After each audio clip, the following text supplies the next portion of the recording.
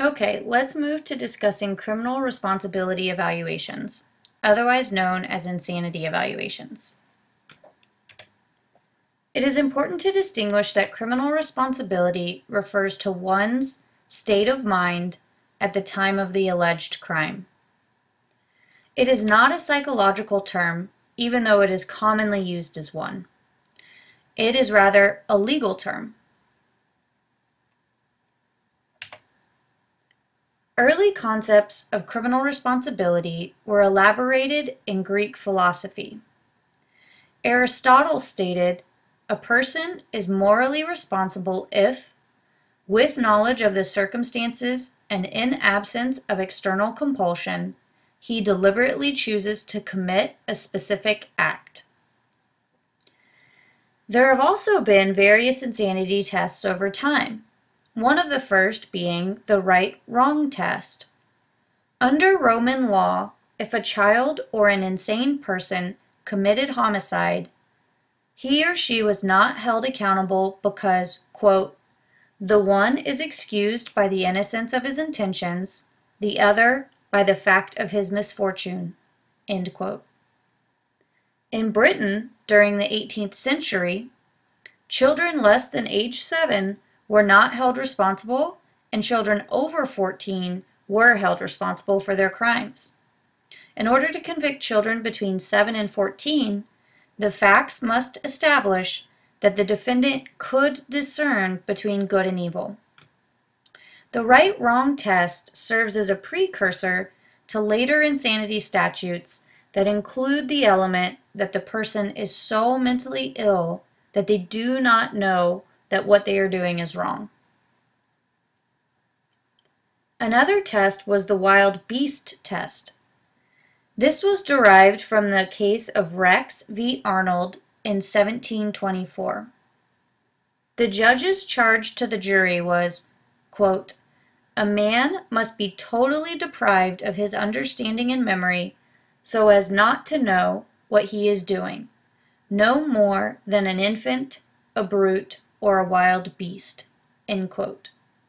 This also serves as a precursor to language in future insanity statutes that a person is so mentally ill that they do not know the nature and quality of their actions. This test established the insanity or wild beast standard in England for more than 75 years. And of course, it made its way over the pond to the United States.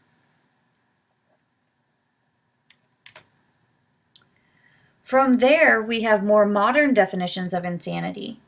The first was the McNaughton test, which was established in 1843 in England. McNaughton was a Scottish woodturner who felt persecuted for several years. He stopped the Prime Minister, Sir Robert Peel, and during an assassination attempt, mistook his secretary, Edward Drummond, for him. McNaughton was found insane, which was followed by public outrage and the expressed concern of Queen Victoria. Subsequently, 15 judges of the Supreme Court were called together and asked to articulate answers to specific questions about the insanity defense. They stated, "To establish a defense on the ground of insanity, it must be clearly proved that, at the time of the committing the act, the party accused was laboring under such a defect of reason from disease of the mind as not to know the nature and quality of the act he was doing, or, if he did know it, that he did not know what he was doing was wrong." Let's dissect this rule so you can get a better understanding of what it refers to. First, it discusses a mental disorder or defect. Generally, defect denotes a condition from birth, such as mental retardation, while disorder refers to an acquired pathology, such as schizophrenia. Most states specifically exclude personality disorders, adjustment disorders, and seizure disorders under mental disorder or defect. In addition, being intoxicated on a substance of any kind also does not meet this standard. The second part of the standard refers to the fact that a person failed to know or understand one or more of the following: the nature of the act, the quality of the act, and/or the wrongfulness of the act. The first two, nature and quality, are commonly referred to as the cognitive standard, while the third part, wrongfulness, is referred to as the morality prong. With regard to the cognitive standard, most people assume that nature and quality are the same thing, but they actually aren't. Nature is focused on the actual physical act. In other words, did the defendant understand that he or she was engaging in the physical act of strangulation? On the other hand, quality is a broader term and encompasses an understanding of the ramifications of the behavior. For example, did the defendant understand that such strangulation would result in death? It is important to note that nature and quality do not refer to whether or not the person did engage in those thoughts, but whether or not he or she could have engaged in those thoughts. Are they capable of engaging in those thoughts? Let's look at some examples. This first one is an example of nature. An individual during a dream state strangles his partner's throat, but believes in the dream he is actually wringing out a towel. This person would not understand the nature of their act. The second example is an individual who purposely strangles another person, believing he can later bring the person back to life. This person fails to understand the quality of their act. In other words, that death is not reversible.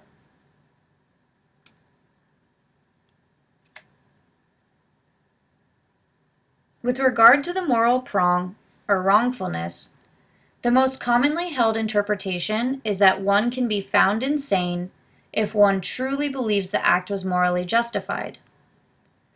However, in People v. Coddington in 2000, the court noted that the morality in question did not have to originate from Judeo-Christian beliefs, or a belief in God at all, but must come from more than the individual's belief system.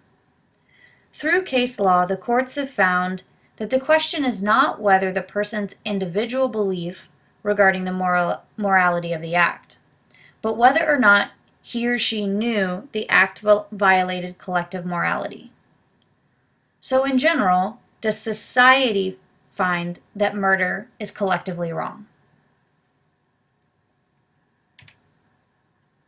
Only a year after the McNaughton case, a different standard was introduced in the United States, known as the irresistible impulse test. In this case, the judge stated, if some controlling disease was, in truth, the acting power within him which he could not resist, then he will not be responsible. Essentially, it's saying that you can't blame a person or deter others who, because of a mental disease or defect, lose their self-control and cannot bring their actions into conformance with what the law requires. The test they used to measure this was the policeman at the elbow test. And they said that this tested one's ability to refrain. In this method, they examined whether the person would have stopped his or her behavior if a policeman came on the scene at the moment the act was about to happen, or if a witness was present. So could that person have stopped themselves had a policeman been there? Later in 1955, in response to the dissatisfaction with the previously mentioned insanity standards, the American Law Institute created the Substantial Capacity Test and incorporated it into the Model Penal Code. It stated, a person is not responsible for criminal conduct if at the time of such conduct, as a result of mental disease or defect, he lacks substantial capacity either to appreciate, both intellectually and emotionally, the wrongfulness of his conduct, or to resist the impulse to do so. This standard basically attempts to combine McNaughton with the irresistible impulse test. It has 3 prongs: the intellectual, which is a failure to know that what he was doing was wrong; the affective emotional piece, which is a failure to appreciate emotionally the wrongfulness of the act; and the volitional piece, an inability to resist the impulse.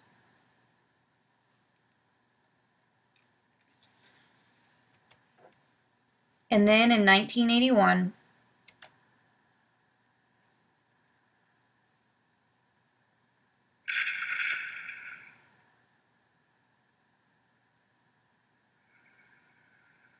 of the throngs that surround the presidency, how do we identify the assassin? The U.S. National Commission on the Causes and Prevention of Violence constructed a portrait. He is a loner. He is alienated from family and friends. He is unemployed. He desperately needs a social identity. He is classically John W. Hinckley, Jr., who targeted President Ronald Reagan. There can be little question about Reagan's popularity. He was elected in a landslide in 1980 and re-elected in 1984. So the nation was shocked when on March 30th, 1981, an assassin, would-be assassin, nearly killed him. After giving an address to a labor group at the Washington Hilton Hotel, Reagan left for the presidential limousine, smiling and waving to reporters and well-wishers. Hinckley stepped forward and in a crouched, professional manner, with both hands on the weapon, began firing shots.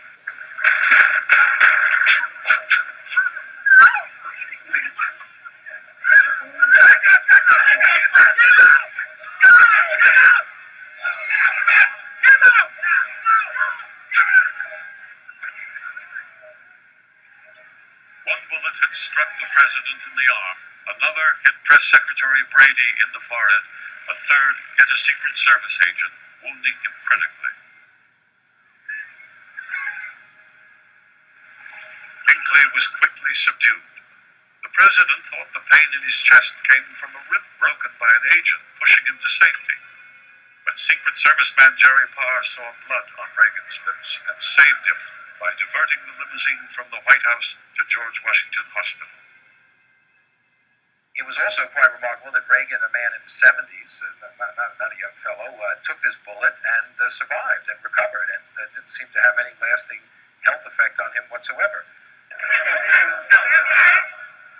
Secret Service agents were all over Hinckley as the last shot was fired. Who was this seemingly inoffensive young man who fitted the commission's portrait so well?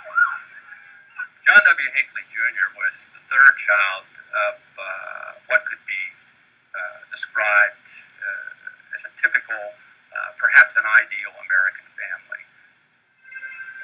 There was nothing Hinckley's prosperous father wouldn't do for his family. He eventually moved them to the posh Denver suburb of Evergreen, Colorado. John Hinckley graduated from high school in Dallas. He was sort of kid nobody really remembered at that point. He was basically invisible. He attended college but never graduated, then drifted around the country. At one point he joined the American Nazi Party, only to be rejected later because of a violent temper. There's no evidence that he had particular political motivation. What seemed to have come out was that he wanted to impress the movie star Jodie Foster, who he had an obsession with. He just happened to see a movie which had a profound effect on him. And that movie was Taxi Driver, a film that depicts the life of a would-be assassin who becomes a mass murderer. Part of a letter he wrote to the actress read, "Jodie, I would abandon this idea of getting Reagan in a minute if I could only win your heart. I am doing all this for your sake." Reagan's wounding by Hinckley helped unite the country behind him, and he began to lead a swing against a half-century of expansive national programs. It would, for better or worse, starkly alter the long course of the nation.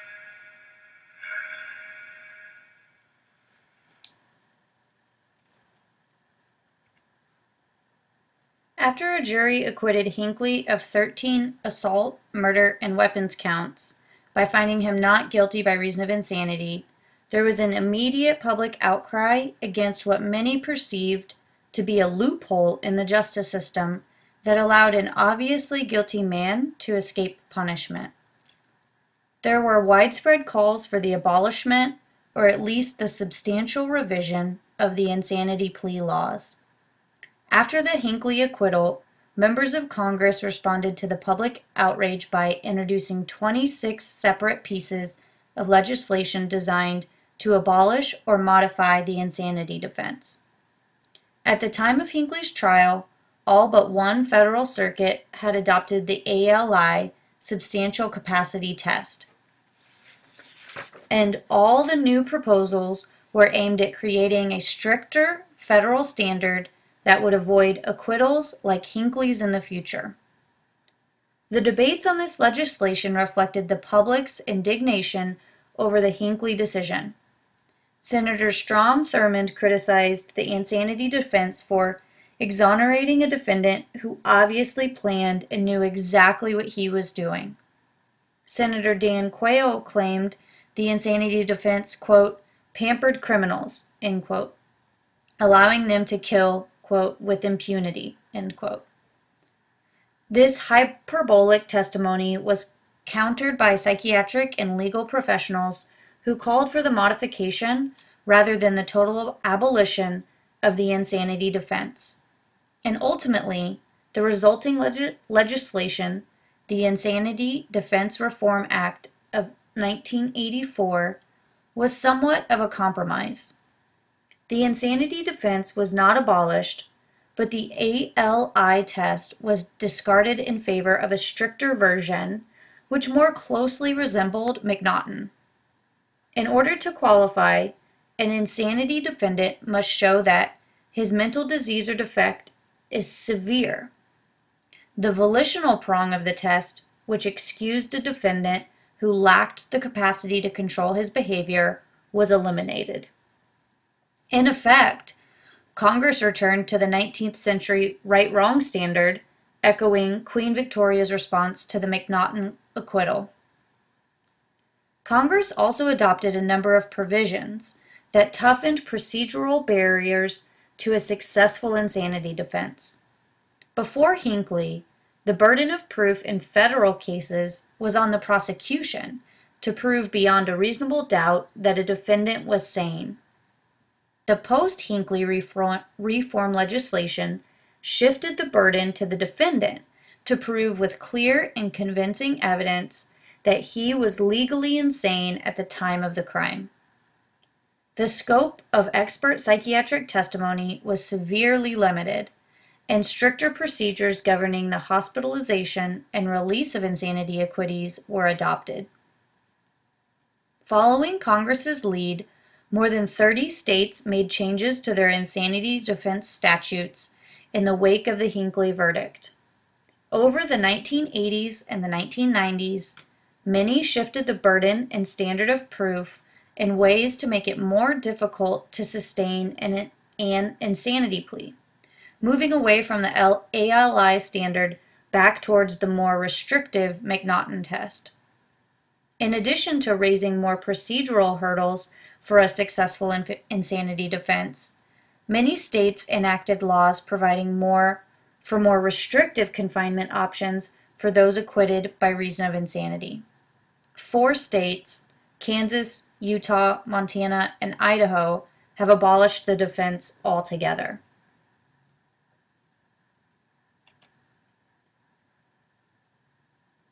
The introduction of the guilty but mentally ill verdict in many states is the biggest development in insanity defense laws since the post-Hinckley reforms. A sort of hybrid alternative to an acquittal by reason of insanity, a defendant who receives a GBMI verdict is still considered legally guilty of the crime in question, but since he is mentally ill, he is entitled to receive mental health treatment while institutionalized. If his symptoms remit, however, He is required to serve out the remainder of his sentence in a regular correctional facility, unlike a defendant who was acquitted by reason of insanity, who must be released if it is determined he is no longer dangerous to himself or others. In 2000, at least 20 states had instituted GBMI provisions. Let's look at the Colorado statute. The applicable test of insanity in Colorado shall be a person who is so diseased or defective in mind at the time of the commission of the act as to be incapable of distinguishing right from wrong with respect to that act is not accountable, except that care should be taken not to confuse such mental disease or defect with moral obliquity, mental depravity, or passion growing out of anger, revenge, hatred, or other motives in kindred evil conditions. For, when the act is induced by any of these causes, the person is accountable to the law. Or, a person who suffered from a condition of mind caused by mental disease or defect that prevented the person from forming a culpable mental state that is an essential element of a crime charged. But care should be taken not to confuse such mental disease or defect with moral obliquity, mental depravity, or passion growing out of anger, revenge, hatred, or other motives in kindred evil conditions, because when the act is induced by any of these causes, the person is accountable to the law. In Colorado, the insanity standard is a modified version of McNaughton and the irresistible impulse test. Additionally, in Colorado, the burden of proof is on the state. Therefore, if a defendant enters a plea of not guilty by reason of insanity, the state must prove that they were not insane at the time of the crime, as opposed to the burden being on the defendant, which the defendant must show that they were mentally ill at the time of the crime.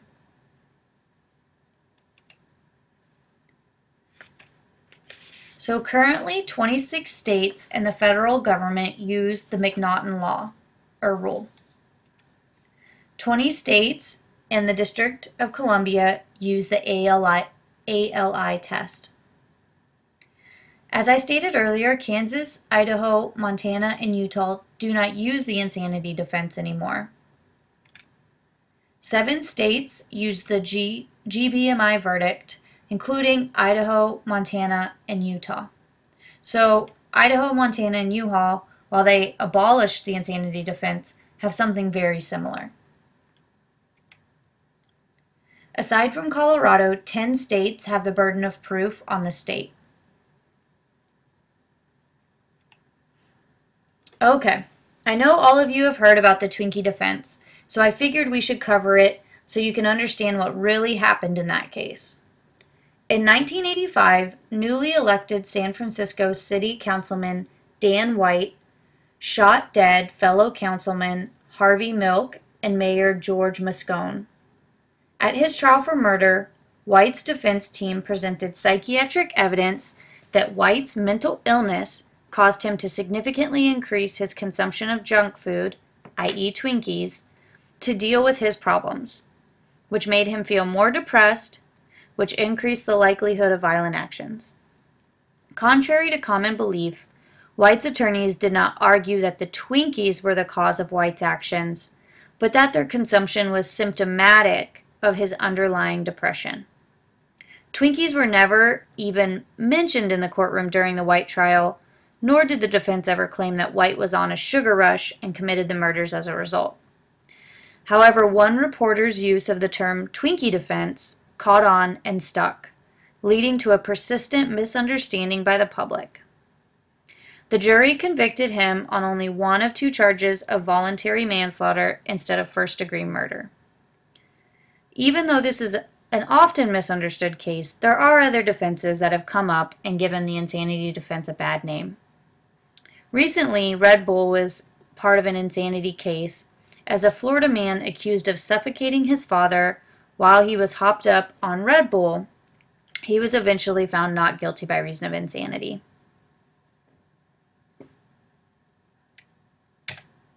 All right, let's look at some facts.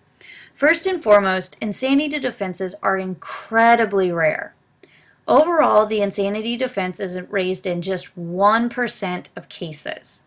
And of those cases, it's only successful in 25%. Of those 25%, only 7% were verdicts given by juries. So actually, most of the insanity verdicts were handed out when the trier of fact is a judge. And to put it in perspective, for every one defendant that a jury finds not guilty by reason of insanity, there are 100 more that have been found incompetent to stand trial. So where do they all go?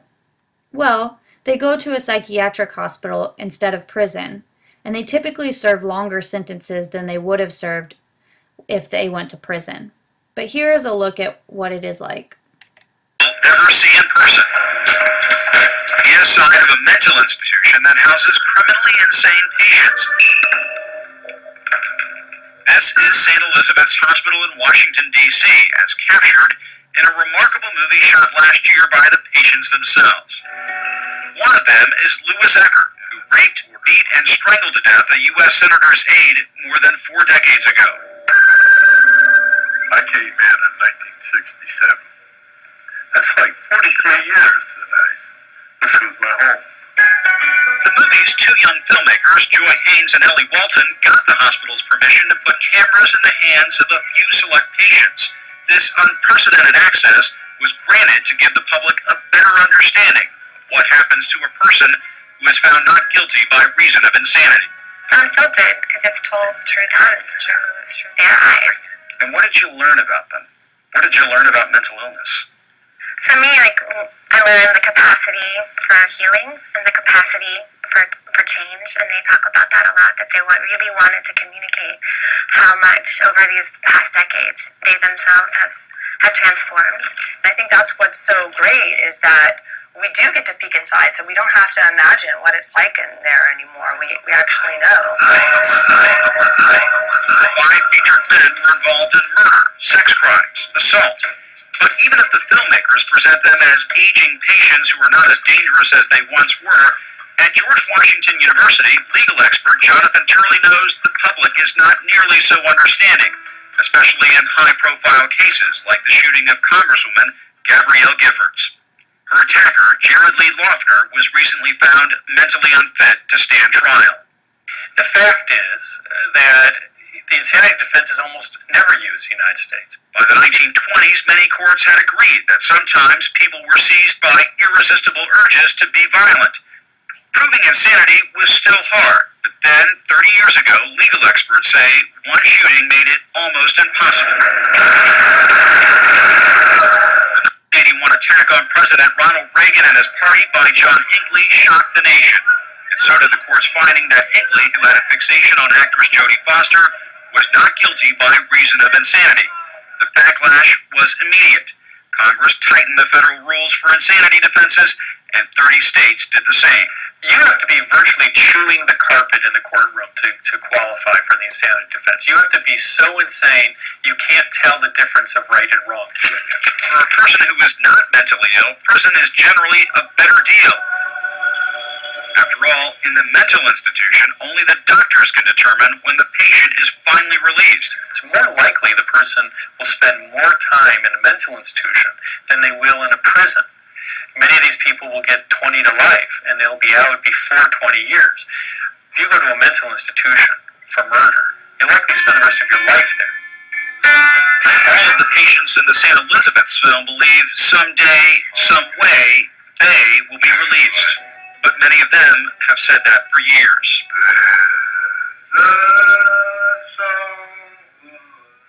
This week, a federal judge sided with prosecutors who want to forcibly medicate Loughner so he can someday stand trial. Experts believe lawyers on both sides of this case will know whether that treatment is successful later this year. Jim Acosta, CNN, Washington. As you can see at the end of that video, he even mixed up the difference between competency and insanity. Before we end, let's talk about some myths and facts regarding the insanity defense. First, myth or fact, clever defendants routinely fake insanity in order to get out of trouble. This is a myth. It is unlikely that many criminal defendants attempt to fake insanity because it is very risky for any criminal defendant. If you plead insanity, all chances to plea bargain and contest material facts of the case are lost. In order to plead insanity, the defendant must admit to committing the crime in question, which negates a not guilty verdict. This can be particularly risky when the other evidence against the defendant is weak or circumstantial. The insanity defense is overused. This is a myth. As we talked about earlier, the insanity defense is used in only about 1% of all felony cases and is successful in just 1/4 of those cases. 90% of Americans believe the insanity defense is a ticket to freedom for murderers. This is a fact. This is generally what Americans believe. Myth or fact, the insanity defense is also used for non-violent offenses. This is a fact. The perception is that the insanity defense is used almost exclusively for violent crime. However, non-violent offenses account for 31.6% of defendants on felony charges. Myth or fact, insanity acquittees are quickly released. This is a myth. Following an NGRI verdict, between 84 and 95% of acquittees are hospitalized long-term, and only 4% are conditionally released. Conditionally released means they're still stepped down into halfway housing and being monitored. Myth or fact, trials are a battle of the experts. This is actually a myth, as mental health examiners agree on a primary diagnosis in 81% of the cases they examine.